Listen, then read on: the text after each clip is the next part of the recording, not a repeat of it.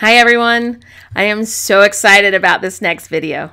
I had the opportunity to go into the voice clinic at ENT Specialist here in Salt Lake City, Utah, and have a flex stroboscopy to show you all what the vocal cords and the vocal tract look like when doing an enforced yell, or what I call concert speech. The reason I wanted to show this is because a lot of singers, actors, and voice users yell a lot during a show or presentation, and this can lead to having a vocal injury. Sometimes an injury can happen not because of the way someone is singing, but from speaking to the audience. These videos will show you what the vocal tract looks like before I straw, after I straw, and after using the combo of both voice straw and voice cup. Okay, this first clip is of the standard example you would hear in a concert. I am purposely adding some growl to it, and I am projecting with a little bit of tension so you can see how the vocal tract squeezes in. I have put a red box around the area I want you to pay close attention to. As we move through these videos, see if you can see a visual difference from video to video. Hey y'all! Are you ready for a good time? Let's get ready to rock! Now this next clip is showing what the vocal tract looks like while using the straw and repeating the same phrase with the same intensity. Remember, when we train with the straw, what we are positioning is happening in the larynx and on the vocal cord level. Our target with the straw is not vowels and consonants. Our target is the epilaryngeal tube position of the vocal folds and the pharynx, which I will outline in the red box. This should remain relatively constant. We are training our muscle memory to get our vocal tract in its optimum position for better success. We are going for the constant inertance, or energy, and then we change everything above the glottis to benefit it even more by adding the voice cups. Again, watch the red box and see if you can notice the difference from the video before.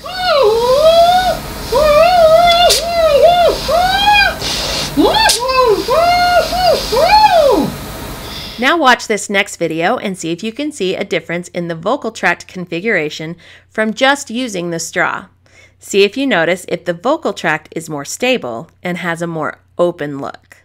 Hey y'all! You here for a good time? Let's get ready to rock! Obviously, you cannot talk and sing when you have a straw in the mouth. As mentioned earlier, the straw is not training vowels and consonants. That happens in the upper part of the pharynx. Many people out there wonder why. Why use the straw, and how can they keep that same feeling when you take the straw away? Why use the straw when you have to change the vocal tract when you add vowels and consonants? This is where the voice cups come in. When you add the cup, you are able to use the vowels and articulate, but you are still creating the aerodynamic changes on the vocal folds, and with the straw still in the cup, we are helping the acoustical pressures. You are now able to articulate and sing while keeping the vocal tube at its peak performance. This is optimal training for singing, high energy speech, yelling, and screaming. So let's see what happens when we add the cup and change the shape of the vocal tract when we add the speech. Hi y'all! You here for a good time? Let's get ready to rock! Did you notice how the vocal tract was still able to keep its more open configuration while voicing? This is why having the straw and cup combo kit is the game changer for all types of voicing. Now let's watch the final video to see if the vocal tract can remain at its peak level of performance.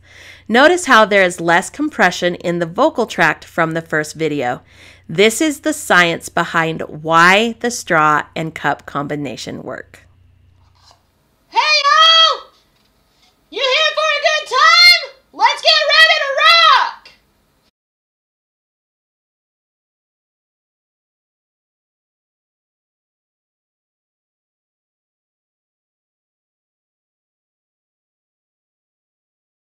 The reviews we are getting from people about what a difference this training kit is absolutely amazing. This should be a must-have for any voice user. Thanks for watching, and be sure to check out the other videos by subscribing to our channel and checking out our website at www.voicestraw.com. All the links will be posted in the comments. However, these videos could not have happened without the help and generosity from Karin and Jordon LaBaron with the voice clinic at ENT Specialists. Thank you guys. I appreciate you more than you will ever know.